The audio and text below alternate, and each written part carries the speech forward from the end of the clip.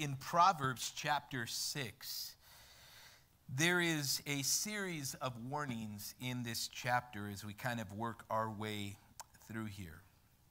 And we're going to be looking at them as we're continuing. In chapters 5, 6, and 7 still have the theme of the peril of adultery in it. And each chapter touches on the topic of adultery. In the context of chapter 5, it's beware of, the peril, of adultery. In chapter 6, it's beware of adultery. And in chapter 7, it is the crafty harlot.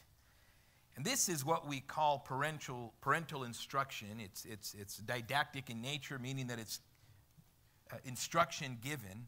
And so in chapter 6, we're following that same type of a message and theme here in regards. But there's a couple of breakdowns on certain topics. And the first that is addressed is the dangerous promise, or the dangerous promises. And once again here, the proverb starts with this instruction from Solomon to his son, saying, "My son." And remember that this parental instruction is very important because children are to heed the wise counsel of their parents.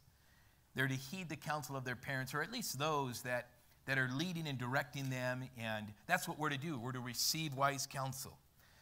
But he goes on to say, "My son, if you become surety." Now, the term or the idea behind this word surety has to do with a guarantee or collateral. If you become surety for your friend, if you have shaken hands in pledge for a stranger. Now, notice that the warning here is, in a sense, to be poverty-free. The picture here is one can live in a way in which they're not in poverty. And it's not talking about riches. It's just talking about wisdom and how one conducts his affairs financially. And I think that there's a lot in the Bible that speaks about stewardship. It speaks about using finances wisely and being a good steward with your resources. And, oftentimes this is a problem. And it can lead to many other problems in relationships and with people. Money is funny and change is strange. And, so today the change joke doesn't work because they're not even using that no more. But anyways, this whole idea of relationship based upon money. And really the idea here is sometimes people get with this idea, well, money is evil. Well, the love of money is evil. That's what it is. It's the root of all kinds of evil, the love of it, to obsess with it, to do whatever needs to be done in order to get it, even if it means harming others and or at the cost of others. But resources ultimately are needed, right? But the warning here and the wisdom given here has to do with those who become a guarantee for someone else's debt. And the Bible says in Romans chapter 13, and Paul is writing this letter here, this is the word that he says in verse 8. He says, "Owe no man anything but to love one another, for he that loveth another has fulfilled the law." Notice that. Owe no man no debt except the debt of love. And the picture here would be that there would be somewhat of security and safety if you are careful.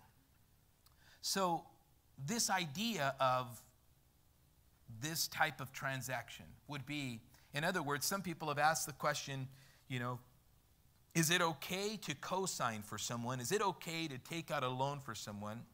I would say here that what the word here, surety, means, or a guarantee means, is that really this has to do with you saying, if they don't pay, I will. And the idea more is putting yourself in that position. Are you able, is it wise for you to go and really be the surety of your friend's debts?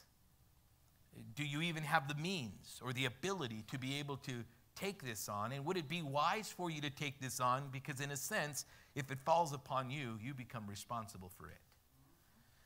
So I would say this. Now, I have come alongside some and co-signed and helped them out. And I don't look at this passage as something that, that it speaks against. The point is that really you're bound to that.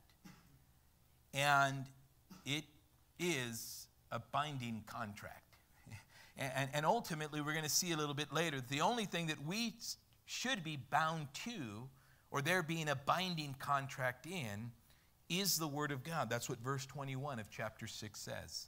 Bind them continually bind them continually upon your heart.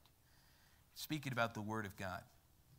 But this whole picture here is not so much to creating a loan and or being part of surety for the purpose of gaining interest. Now, there were laws specifically regarding you to go ahead and borrow or lend, rather, without interest. This was something that was practiced among the people of Israel, Exodus 22 and verse 25, and Leviticus chapter 25 and verses 35 and 37. But all of this to say that the picture here is to be the guarantee of someone else's debt. Now, we often say this because the greatest picture of that, really that position in that title is for one, and that is Jesus himself. He paid a debt he didn't owe, and you owed a debt you couldn't pay. And Jesus took care of that. He became our surety. He became our guarantee. Jesus' body became the collateral for a debt you owed and you couldn't pay. In the context here of Proverbs chapter 6, he's saying, if you have shaken hands in pledge for a stranger. Now, some would say that stranger would be foreigner here, and this is the idea. You don't know anybody until you really know somebody. And even the ones that you think you know, something happens and you realize, I didn't even know them at all. So it's better to perhaps maybe not be the guarantee of someone else's debt, but the wisdom here is really be careful, because this could have lasting effects. He's not saying, I forbid you to do it. He's saying, if you become surety, because it's a choice that you will make. If it does happen, this was common in this time in practices, because there's a bunch of laws given to those that, owe you. And remember, every 7th year was the year of Jubilee. The slaves would go free. And so this whole thing of surety and debt and being owed in the Old Testament was a common practice. And it's not that God is like, hey, go ahead, man, take a loan and get him for all the interest you can get.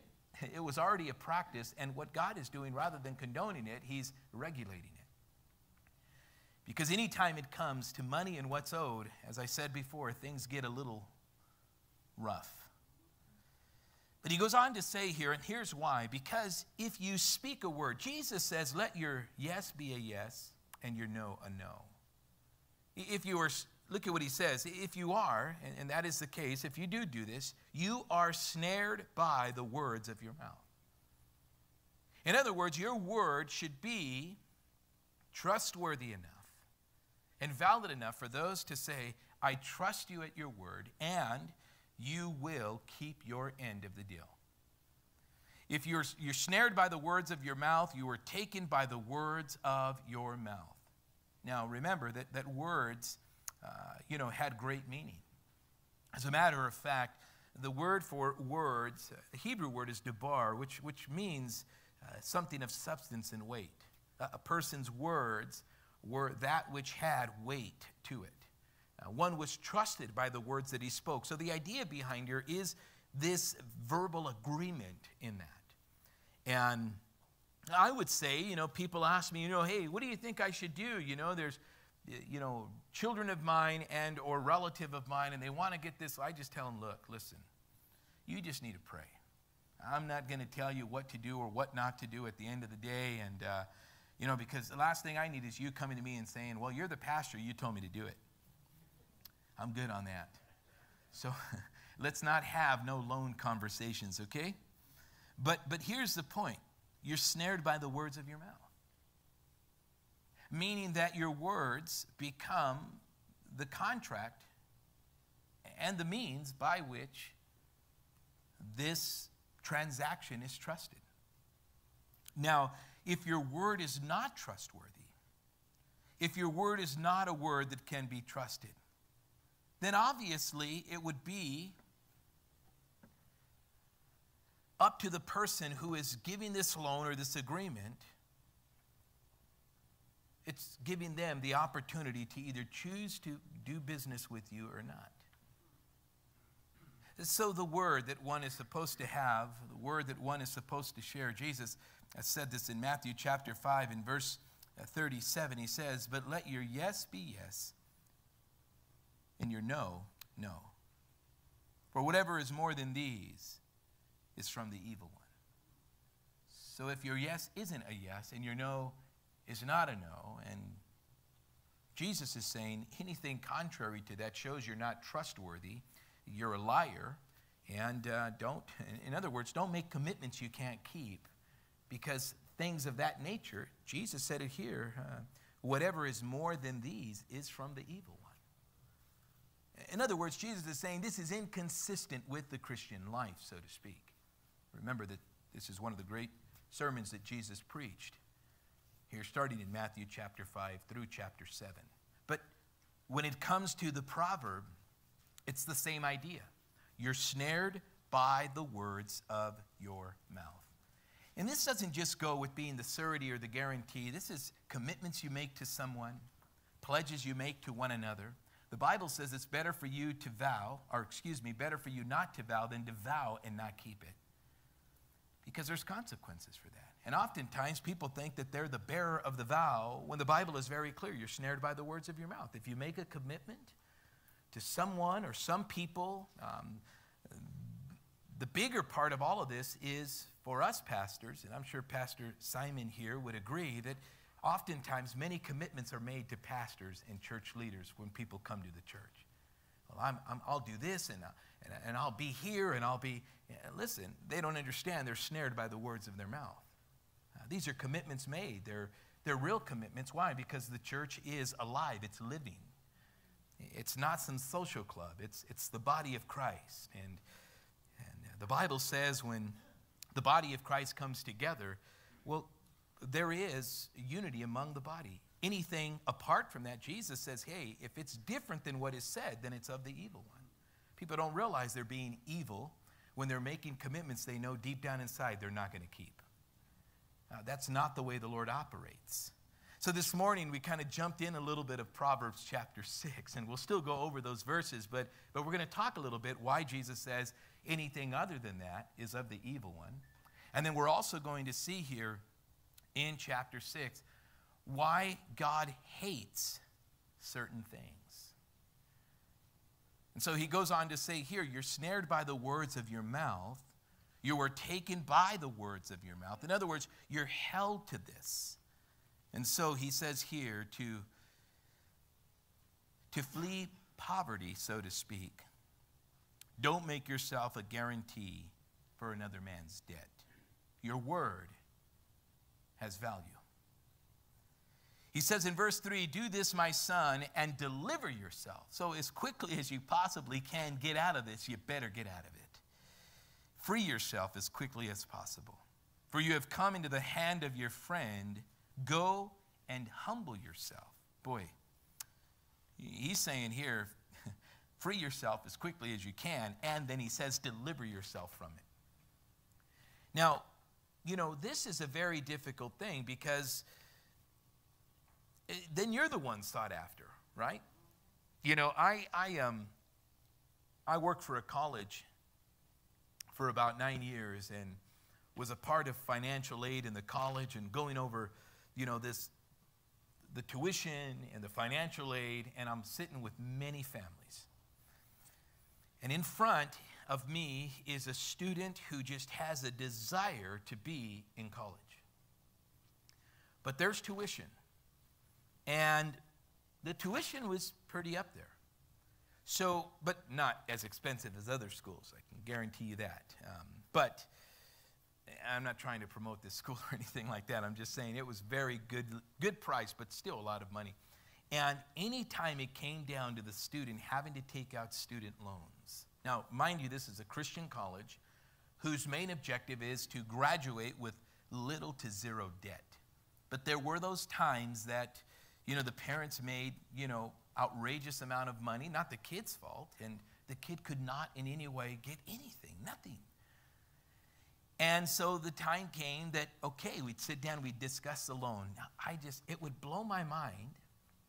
I mean, I wasn't thinking Proverbs 6 at all. I mean, this is your kid. You're not thinking this like, this is my enemy. No, this is your kid, or you're not your neighbor, or whatever the case might be. And then the parents would be like, we're not co-signing for you. You go to the JC, go to the other college where the tuition is like $200-300 less a unit. And then I was blown away because you see the sad look on the child's face because they wanted so bad to be in this school. And I didn't know what to say. I mean, I'm not the one that's in charge. Their parents are, And I'd say, well, if you can't co-sign on this, then they can't get the loan and they can't come here unless you're willing to pay out of pocket. We can't pay out of pocket. But I'll never forget one day a father was speaking to his daughter in this, and she was just so upset. And I've shared this before here. This is years ago, and I remember the dad felt so bad. It's like he couldn't see his daughter cry. I was like, oh boy, you got you one of those ones. She got you wrapped around her finger. And a good Christian family, and he's looking at me like, help me here, So I'm like, let's pray. Let's just all pray. So we prayed in this office, my office, and I'm just thinking like, Lord, help this young woman. Help this family. And I'll never forget, the dad looks at her and he says, you know what? It's not that I don't want you to come here. And it's not that I don't want you to be happy. He just says, I don't want to put myself in place of your debt. You are a young woman, and he says, some young man is going to ask for your hand in marriage, and he's going to be responsible for this. So there's two things we can do. Either you wait till you get married and put this debt on this guy. Boy, I got a kick out of that. And her dad had an amazing relationship, and she just started laughing with tears. You know how they do it. He says, or I'm just going to have to give my word and take care of this for you, because this is what Proverbs 6 says. And she looked at her dad before he could even finish saying it. She says, Dad, you've always had a good word, and you've always kept your promises. You're an amazing dad. And then I started.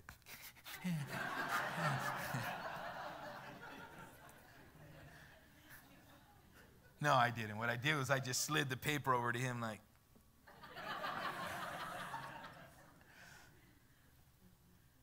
And he says, you really feel that? She goes, I know that. She says, and the Lord will take care of it, Dad. And he says, okay, we're going to take a step of faith, and we're going to do this, and we're going to believe the Lord that he's going to take care of it. And I'll never forget, he goes, but I just want to read it to you. And he said this to her. If you become surety for your friend, and you've shaken hands and pledged for a stranger, you are snared by the words of your mouth. You are taken by the words of your mouth. And he says to her, he says, this is going to be something we got to do together as a family. And I love what her response was. Hasn't it always been that, Dad? Hasn't it always been teamwork? I just thought that was great, man. So, he then took out this outrageous loan. But anyways, I think she even got a car out of the deal. I don't know. It was really good. It was a sweet deal, man. So anyways, here's what was mind-blowing. She started her first semester really excited about the school and so blessed. I mean, straight A student. After her first semester, I'll never forget this, after her first semester, she came to me and she says, you know what, Pastor David, she says, when me and my dad, we prayed, we went home, and my dad told me that he apologized to me for even second guessing, right? She says, and we prayed again. And all I said was, Lord, you know the faith of my dad, and you know how much he loves you. And just help us that we can, get this all paid and so on and so forth. Boy, she said after her first semester, they got a check in the mail for the entire 2 years of tuition for that school. And, I don't know, some relative or this and that. I'm like, you sure I'm not on that wheel? Like David Zamora is like, my last name starts with the Z. I might be at the end of the list, I always am, And this was this like inheritance thing that came through. And it was for the dad because of a relative or whatever. And he said, here's your tuition. And I says, what did you tell your dad? She goes, I told him what verse 2 says. You're snared by the words of your mouth. You're taken by the words of your mouth. You spoke these words and said, we will take care of this as a family. And sure enough, the money came in to take care of it. I thought, wow, that was awesome. That was awesome. But here the whole point is, yes, we trust the Lord because he's the one that takes care of these things. But use wisdom as you take these steps in doing these things. Oh, no man, no debt except the debt of love. And he says, and if any way you find yourself in a difficult situation where you become the guarantee of someone else's debt, he's saying, use wisdom and listen, if this is going to come back to you, free yourself as quickly as you can. Deliver yourself from it. Give no sleep to your eyes, nor slumber to your eyelids. Deliver yourself like a gazelle. I think of Nacho Libre every time I see the word gazelle. Deliver yourself like a gazelle. I just hear the words of Nacho. You're fast like a gazelle,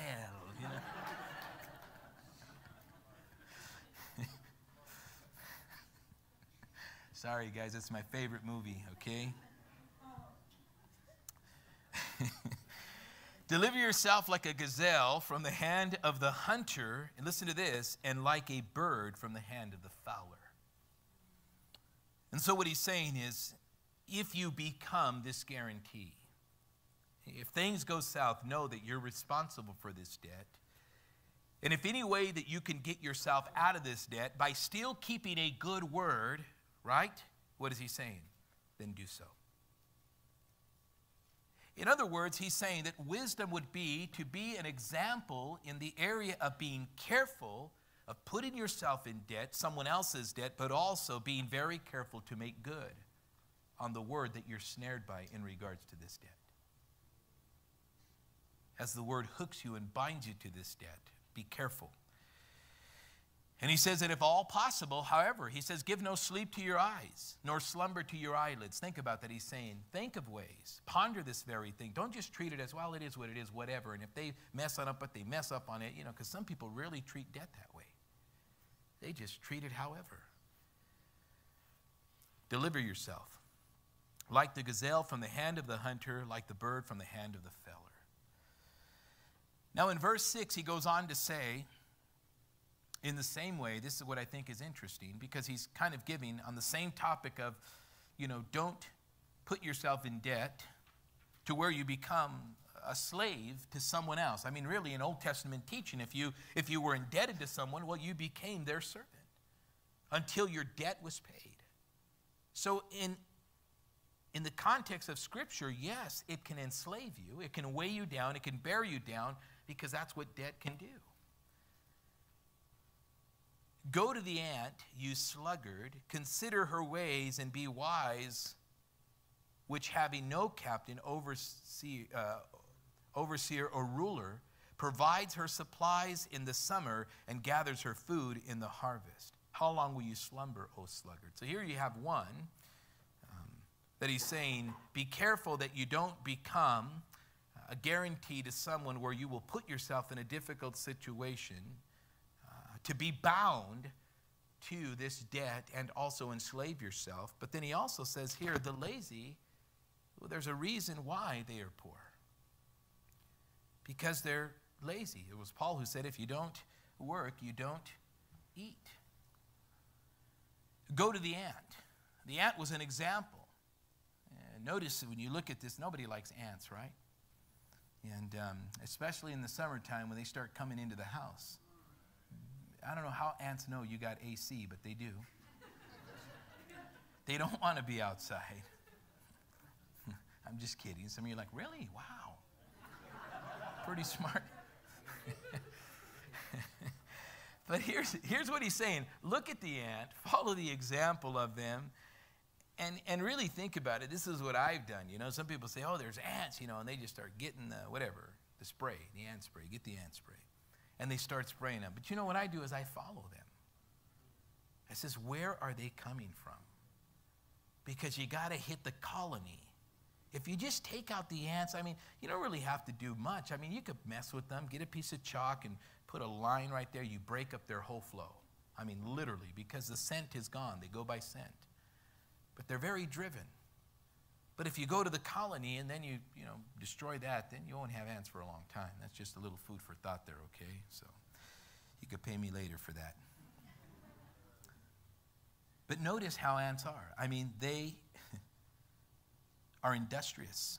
They are diligent. They plan ahead. They store. They put away.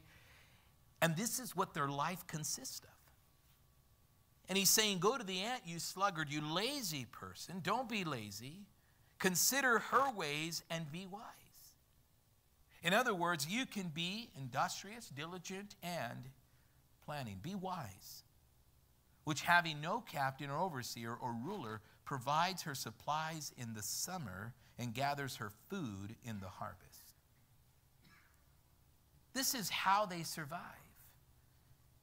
These were ants created by God, and the Lord is saying, look at them as an example to see what it is to be able to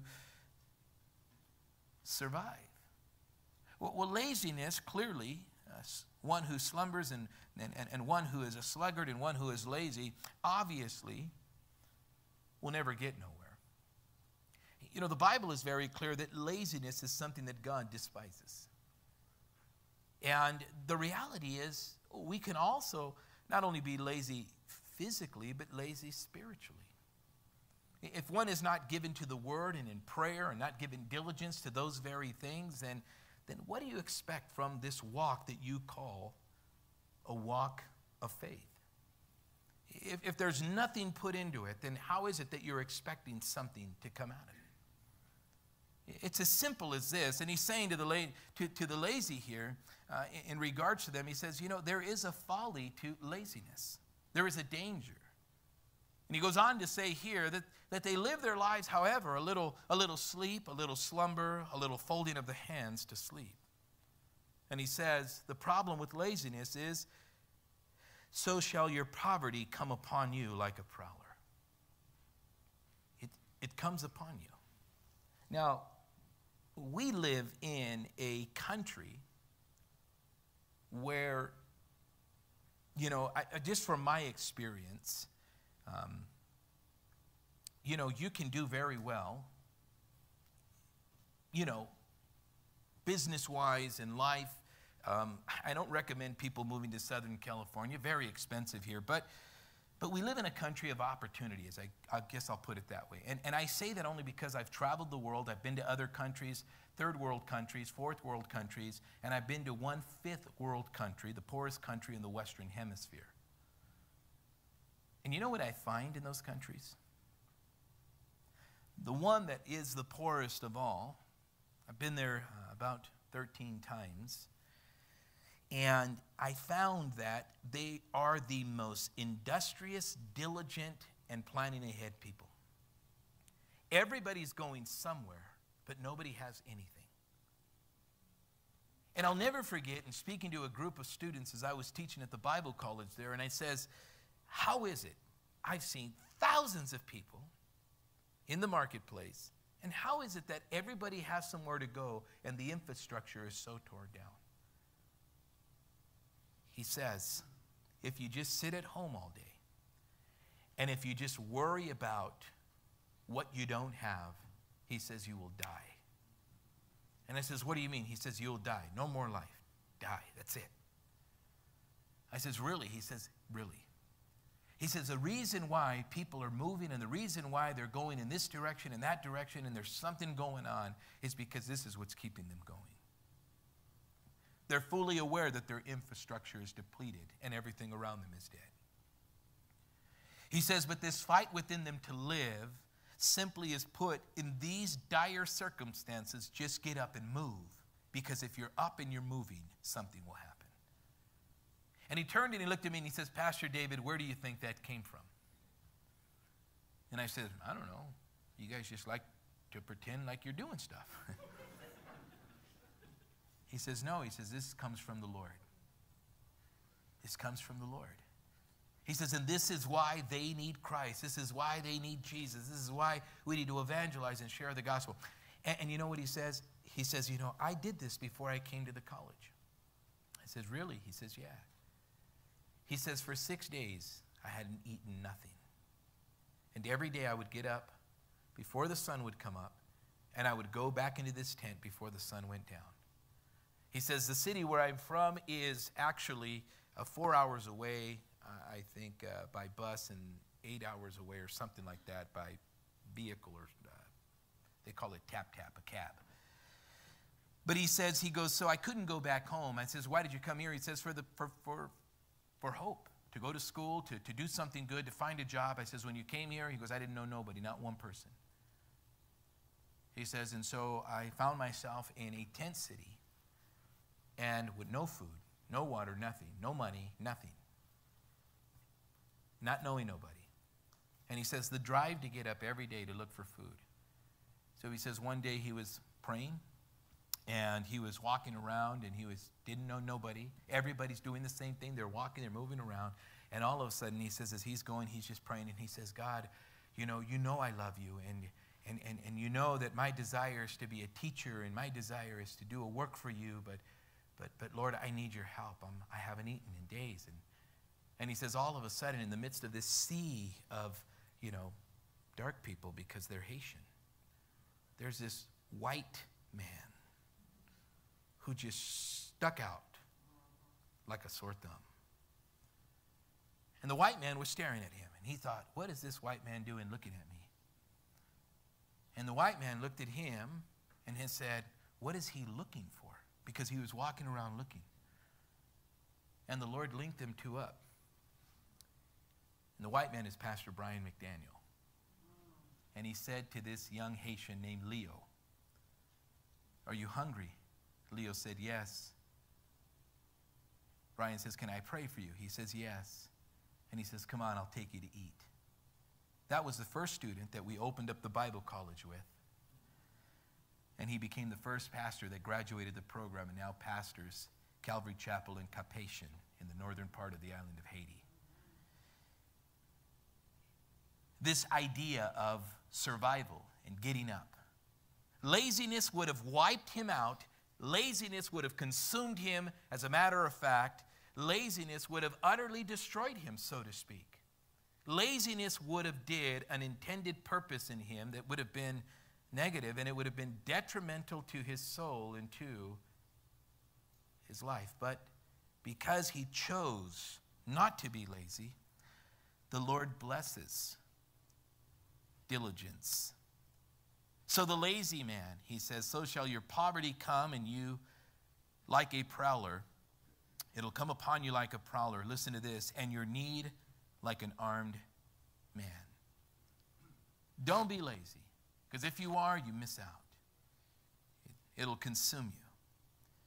He goes on to say in verse 12, he says, don't be wicked, the wicked person. In verse 12, he says, a worthless person, a wicked man, walks with a perverse mouth. Now, a part of this, too, is that a wicked person, a person who has this mindset in wickedness, walking in wickedness, being a wicked person, in a sense is kind of what the Lord highlights throughout Scripture. The idea of a worthless person, kind of like the story of Naboth. Remember that? A man who was wicked, but also, in that regard, worthless. In 1 Samuel chapter 25, in verse 25, this idea is referred to in the story here. And the picture here really has to do with this. What is a worthless person? 1 Samuel chapter 25, let's turn there very quickly and just kind of consider the story that's at hand here.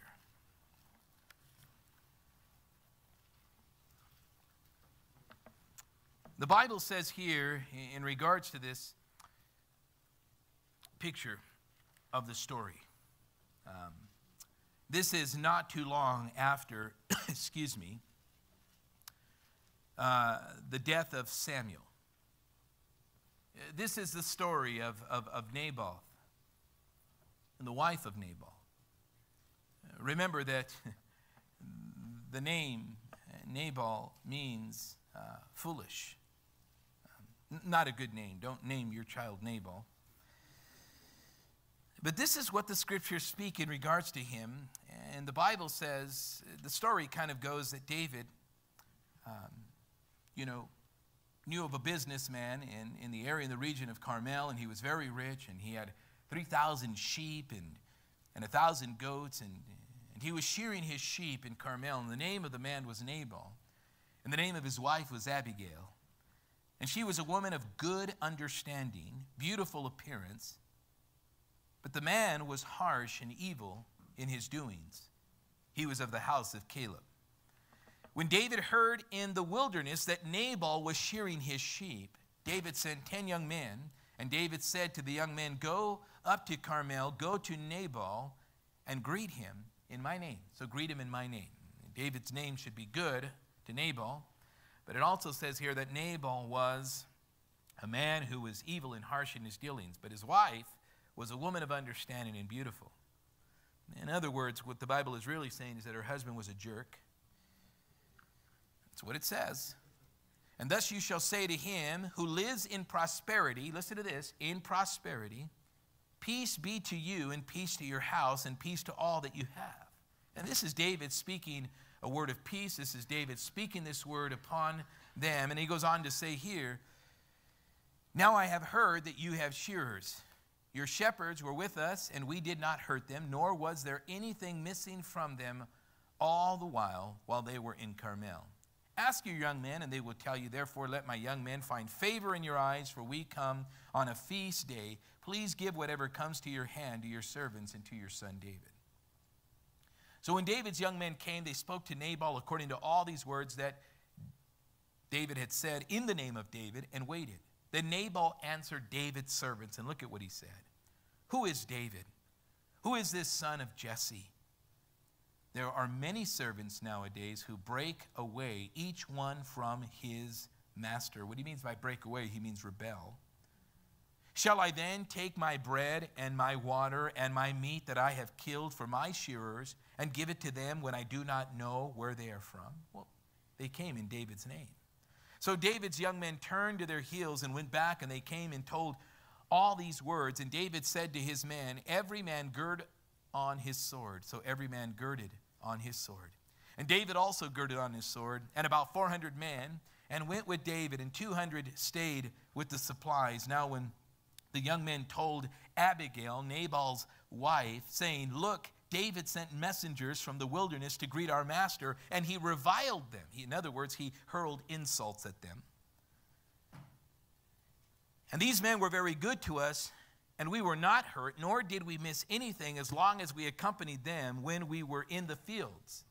So they were a wall to us both by night and day, all the time we were with them, keeping the sheep. Now therefore know that and consider what you will do, for harm is determined against our master," her husband, "and against all his household, for he is such a scoundrel." You know, the word here, it means son of Belial. It's the same word for worthless person. That's the idea behind it. As a matter of fact, Nabal is called a worthless person. It's also the same term that's used consistently in 2 Corinthians chapter 6 and verse 15 in regards to Satan himself. That one cannot speak to him. Then Abigail made haste, took 200 loaves of bread, 2 skins of wine, 5 sheep already dressed, 5 seahs of restored grain, 100 clusters of raisins, and 200 cakes of figs, and loaded them on donkeys. And she said to her servants, "Go on before me, see, I am coming after you." And she said, "Do not tell her husband Nabal."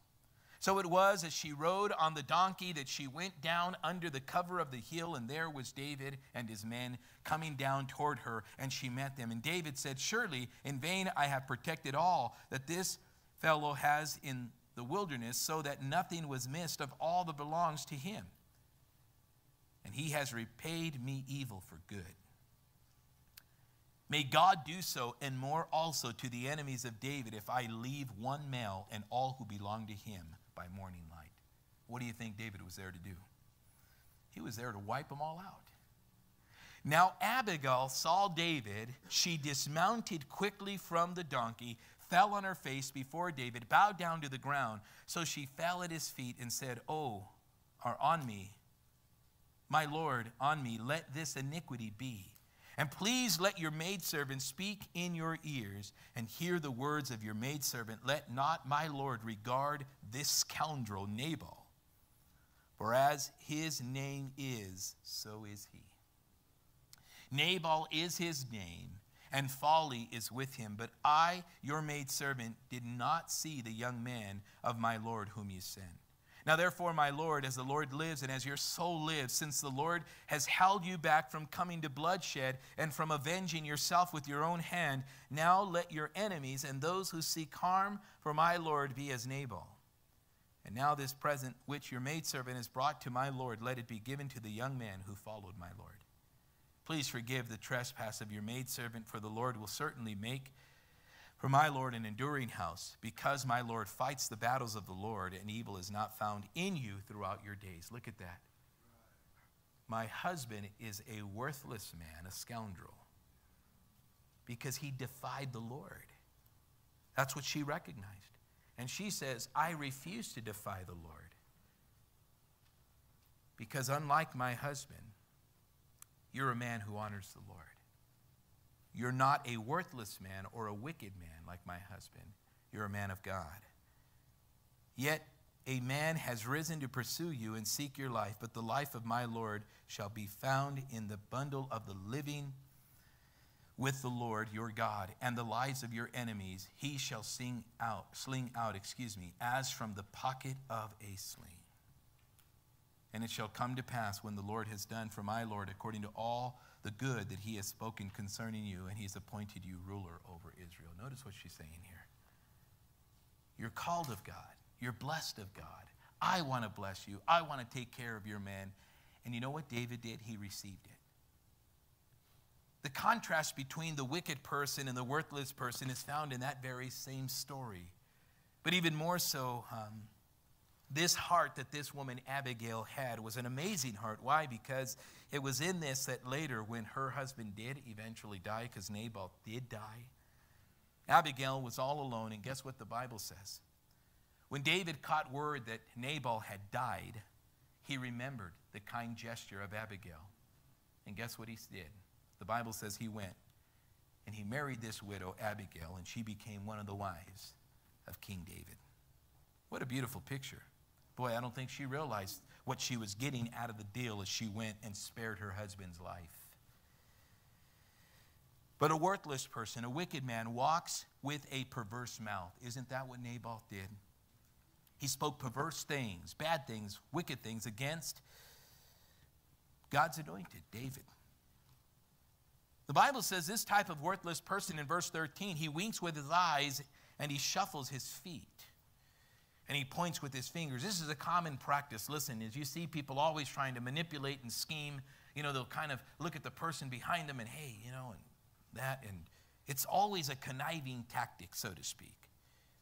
He says this is what the wicked man does, always looking to take advantage of the one that he's dealing with, never keeping a commitment or a word, simply all for the purpose of self-gain. Be very careful. They're fast with their words and their hands. A person that can't look you dead in the eyes when they're talking to you and discuss with you and that, you got to always be leery of that. Always make sure that you got their attention and they have yours. He goes on to say in verse 14, perversity is in his heart, and he devises evil continually. And look at what he does. He sows discord. That's exactly what Nabal was doing. Nabal sowed discord. And what Abigail's desire was to restore that which was separated. He says, we were together. As a matter of fact, Nabal's servants said they were like a wall to us by night. They protected us. They kept us in. They hedged us in. He goes on to say here, therefore his calamity shall come suddenly. and suddenly he shall be broken without remedy. So the sin of this strife and discord, of creating conflict, really intentionally, discord is something within the body of Christ. I think oftentimes people cause discord without even realizing it. It doesn't mean that they're going to get away from the consequences of it. No, they will realize it one day. The Lord will show them. Oh, that was your doing. And from that point, as they come to realize that the discord was brought about by them, they have opportunity to come back and make things right and apologize for the discord they caused. Then there's others who intentionally cause discord for the purpose of just disrupting things. Talking about people is probably the greatest discord you can create, especially among the body of Christ. Nobody is justified in gossiping. Nobody is justified in talking about someone else or saying something negative about someone just to make themselves look good, or as if they have the authority to talk about other people's things. They don't. A discord is something that truly ruins what God brings together. It happens in all types of relationships. It's disunity. It's the enemy to unity, the enemy to oneness, the enemy to togetherness. Therefore, his calamity shall come suddenly. This is something that is dealt with very severely. He goes on to say, these 6 things the Lord hates. Yes, 7 are an abomination to him. A proud look. That's kind of what we're seeing an overview of just verses 12 through 15. Look at that. A proud look. Well, there it says in verse 13 that he winks with his eyes. He goes on to say a lying tongue. In verse 12 it says he walks with a perverse mouth. Hands that shed innocent blood. Well, his fingers point. For what purpose? For destructiveness. A heart devises wicked plans. Perversity of heart is what we see here in verse 14. He goes on to say this as well. Feet that are swift in running to evil. We see in verse 13, he shuffles his feet. A false witness who speaks lies, once again, one who clearly has a perverse mouth, and one who sows discord among brethren. Verse 14, he who sows discord. These are things that God hates. Now, why does God hate these things? I believe this has to do with how God has created us. As we said this morning, these things are contrary to what represents God in you and me. When we go back to Genesis 1, the Bible says man's created in the image of God. And whether you like it or not, that's non-believers included. All humanity is created in God's image. And us being the greatest of all of God's creation, because we are the only of his creation created in his image, all these things are contrary to the image of God that we are created in. It's the result of sin. So it's not that God hates the person. He hates the very thing that infiltrates the image of God in his creation. Us, you and me.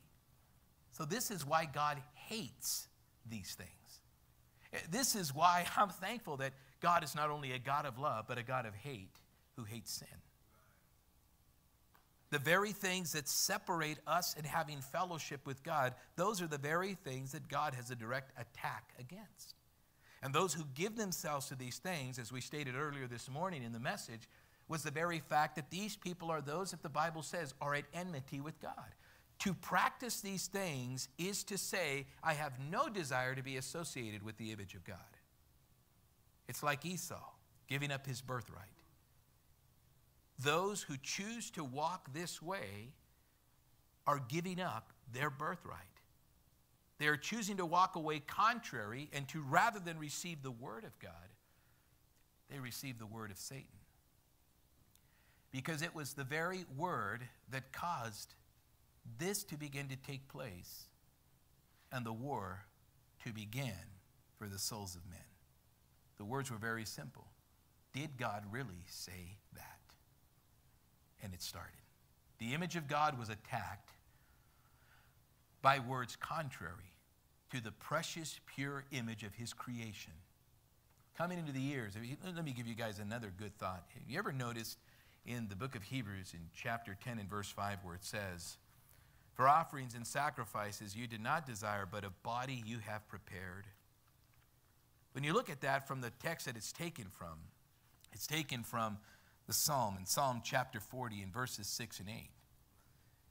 If you look at this from the Greek Septuagint of the text, it says something a little bit different. As a matter of fact, it doesn't say, "For a body you have prepared for me." It says, "My ears you have opened." So what does this mean? Why is there a difference and a change from here in the New Testament saying a body you have prepared, but in the Old Testament, in the original text, it says, "My ears you have opened"? It doesn't say that here. Because according to Hebraic teaching, and their understanding is that their idea is that man would be created from the ears first, because faith comes by hearing, and hearing of the word of God. Everything that man is created of comes from this part, and then he's created outward. Just an idea or a thought they have. This is kind of how they hold this thing. So it's important to what goes into man's ear. And this is why there's so much in regards to hearing the word of the Lord, and not only hearing the word of God, but heeding the word of God, taking it into your heart, because they believe that it's through the word of God, the word, debar, that has weight. The word of the Lord. The Bible says in Psalm chapter 19 in verses 7, 8, and 9, it says, "The word of God is perfect." Perfection is found in partaking and receiving of the word of God. Man takes it in through his hearing. It settles in his heart, and it becomes the focus, the purpose, the plan. As a matter of fact, it becomes these three activities: how one roams, how one sleeps, and how one awakes.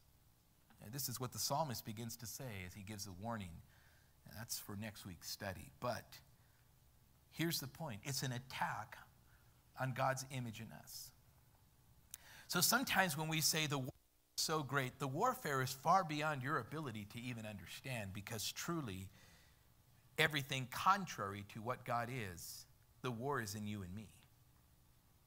The Lord says he hates these things because that's not the image of God.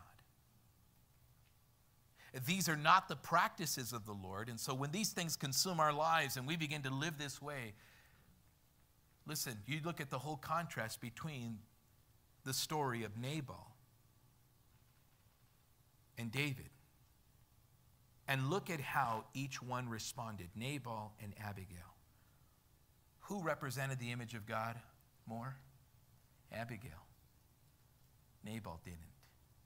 What was his ultimate end? Well, he almost got taken out early. He's getting taken out anyways. But ultimately we see that when we choose to be bearers of the image of God, according to the scriptures, there's blessings that follow.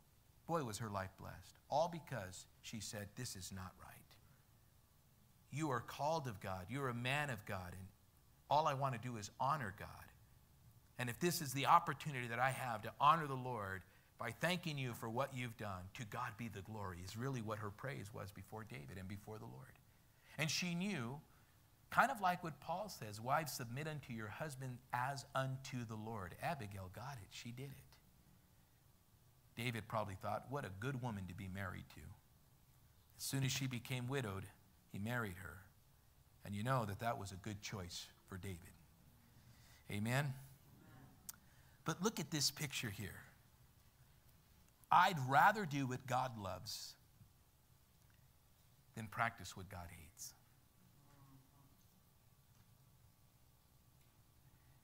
My prayer and my conviction would be, Lord, guard my heart from practicing the things or even treading lightly upon those things that you hate. May my life never be an abomination to you. Now, it doesn't mean you're going to knock it out the park every time. But if there is conviction, you'll go a long way. And how does this conviction come? Well, we'll start just here, but we're going to close with this. It says, my son, keep your father's command. Do not forsake the law of your mother. Bind them continually upon your heart. And why does it say the law of your mother? Look at this. Here's why. Deuteronomy chapter 6.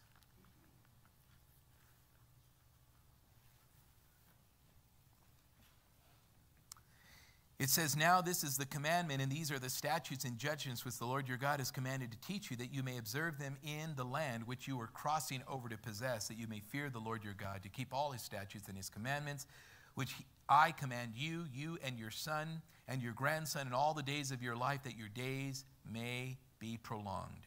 Therefore, hear, O Israel, and be careful to observe it, that it may be well with you, that you may multiply greatly, as the Lord God of your fathers has promised you, a land flowing with milk and honey. Hear, O Israel, the Lord your God, the Lord is one. You shall love the Lord your God with all your heart, with all your soul, and with all your strength. And these words which I command you today shall be in your heart.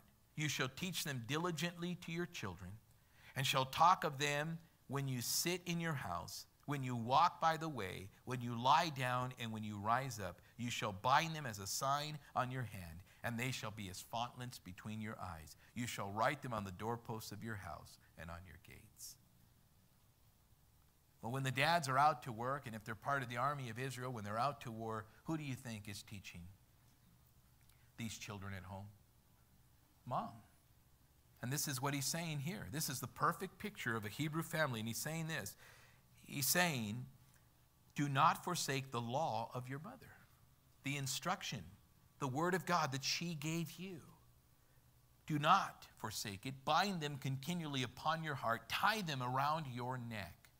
When you roam, they will lead you. When you sleep, they will keep you. When you awake, they will speak with you.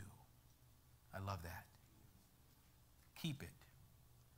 Don't disregard it. The wisdom of the word provides direction.